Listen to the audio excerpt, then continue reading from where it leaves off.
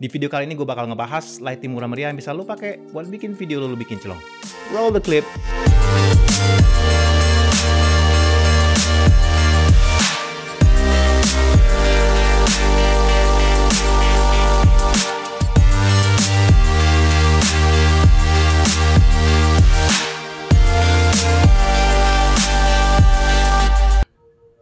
Gak enak gini lampunya. Hai, what's up juragan?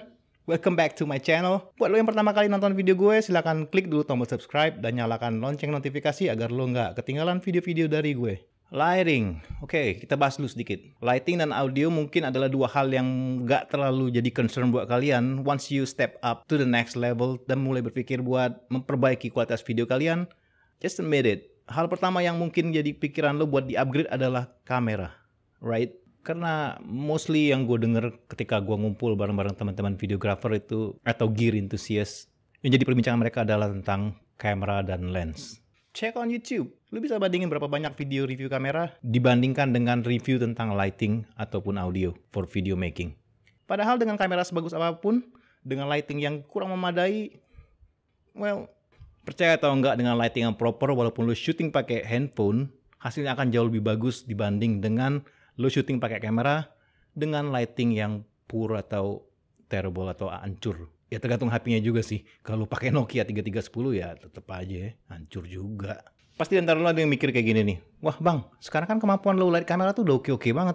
Iya sih, cuma gini deh. Kalau emang kita cuma bisa ngandelin kemampuan lo light kamera, terus ngapain tuh film-film Hollywood tetap pakai lighting seabrek-abrek? Jadi dalam perspektif gue, lighting tetap megang peranan penting. Walaupun lighting bisa lo akalin dengan menggunakan cahaya alami dari matahari atau light source lainnya, tapi kita nggak selalu ada di kondisi yang menguntungkan kayak gitu.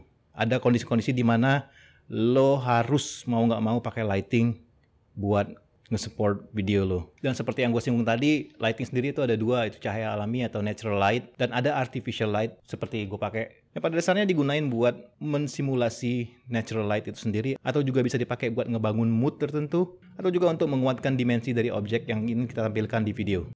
Dan masalah klasiknya adalah lighting itu juga tidak murah. Tapi jangan khawatir karena di segmen baru ini gue akan ngebahas gear-gear murah yang bisa lo pakai buat video lo.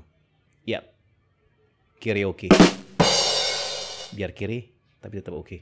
Dimana gue bakal ngebahas gear-gear dengan harga kere, namun dengan kualitas oke. Dan di episode pertama Kereoke ini gue akan ngebahas paketan lighting yang bisa lo temuin di toko-toko online. Harganya sangat terjangkau, namun kualitasnya cukup memadai.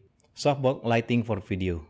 As you can see, ini paketnya terdiri dari satu buah softbox. Dalam hal ini gue order yang ukuran 50x70 cm dan dilengkapi dengan lamp holder dengan mounting A7III atau Edison mount. Untuk build quality sendiri, gue nggak bisa bilang banyak karena sangat ringkih dan kualitas plastiknya, well, nggak terlalu bagus. Tapi ya dengan harganya yang berkisar antara 90 hingga 120 ribu, ini sangat-sangat lumayan. Untuk lampunya sendiri gue pesan terpisah. Gue saranin lo pakai lampu CFL atau seperti yang gue pesan ini. Gue pakai corn LED kayak gini dengan output 40 watt dan temperatur daylight. Gue nggak saranin lo pakai lampu yang biasa lo pakai di rumah karena gue jamin color lo bakal shifted, skin tone lo bakal agak bluish atau greenish kayak gitu. Gue nggak tahu pasti ini berapa CRI number dari lampu ini karena nggak ada keterangan sama sekali. Yang pasti so far oke-oke aja, kalau nggak terlalu shifted, walaupun tetap agak sedikit meleset, tapi it's okay lah. Jadi perlu kalian ketahui, CRI atau Color Rendering Index adalah kemampuan cahaya lampu untuk merender ulang warna atau merefleksikan warna agar bisa ditangkap oleh kamera.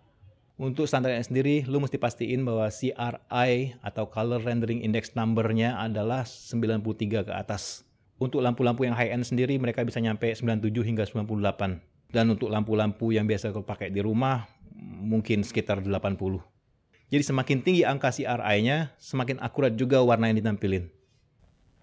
What's on the package itu yaitu ada ini lamp holder dengan mounting A7III, ada umbrella softbox-nya. Jadi tinggal lo pasang ke sini. Yang gue dapat udah kepasang langsung ke sini, jadi nggak bisa gue lepas. Tinggal tekan bagian sini. That's it. tinggal lo pasang lampu dan diffuser. One thing yang perlu notice adalah build quality dari plastik holder ini sangat kurang bagus. Terutama bagian drat kunci ini, make sure lo harus hati-hati, jangan terlalu kencang karena dan kejadian di gue itu bautnya jadi dull atau loss. But overall cukup lah. Oke. Mounting A27 atau Edison mount. Just like that. Dan bisa lo pasang diffusernya. Oke, sekarang kondisinya tanpa light source sama sekali, cuma ada ya lampu-lampu RGB belakang, jadi gelap gulita. Dan sekarang akan gue nyalain dan silakan lo bandingin sendiri, oke? Nah, sekarang udah gue nyalain lampunya dengan angle 45 derajat dari depan dengan jarak kurang lebih sekitar 1 meter hingga 1 meter 20 sentian lah kurang lebih. Intensitas cahaya cukup kuat, namun kelemahan dari paket ini adalah nggak ada dimmer, jadi lo nggak bisa atur intensitas cahaya, jadi ya mau nggak mau lo mesti maju mundurin atau lo pakai diffuser buat ngatur intensitas dari cahaya tersebut. Dan bisa lo lihat di sini cahaya yang jatuh cukup keras dan shadow yang dihasilkan juga cukup keras. Sekarang kita bandingin gimana kalau pakai diffuser. Nah, sekarang ini kalau dipakai diffuser. Bisa lo lihat cahaya yang jatuh tuh lebih lembut, shadow yang dihasilkan juga lebih lembut, tidak sekeras tadi. Walaupun konsekuensinya adalah intensitas cahaya sendiri jadi sedikit menurun. Untuk mengatasi shadow yang mungkin masih terlalu keras, lo bisa pakai diffuser kayak gini. Atau misalnya kalau nggak punya, lo bisa pakai styrofoam atau apapun atau kertas putih. Buat ngebantu mengangkat sedikit shadow yang mungkin masih terlalu keras. Nah, sekarang udah gue pasangin reflektor dari sebelah kiri gue. Jadi cahaya yang jatuh dari sebelah kanan gue itu akan terreflect oleh reflektor ini buat ngangkat shadow bagian sini yang nggak kena cahaya, nggak kena sumber cahaya. Jadi shadow sendiri akan jadi lebih terangkat dan lebih soft. Gimana menurut lo? Oke, itu tadi bahasan tentang lampu murah meriah yang bisa lo pakai buat video lo. Lo bisa bandingin sendiri tadi gimana kualitasnya dan gimana menurut lo, apakah cukup? Dan lo bisa sedikit bermain-main dengan light shaping. Mungkin lo bisa pasang 2 atau 3 titik, dengan standar mungkin 3-point light. Lo bisa bermain dengan ya 3 paket lampu tuh yang total mungkin masih di bawah 1 juta. And for your information, untuk standar lampu-lampu YouTuber besar di luar negeri, kisaran harganya untuk 1 titik itu sekitar 10 hingga 12 juta. Kurang murah apa coba yang ini?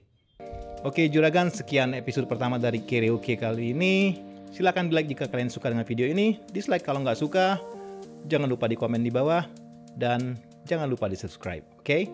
Rizu cabut. Assalamualaikum warahmatullahi wabarakatuh.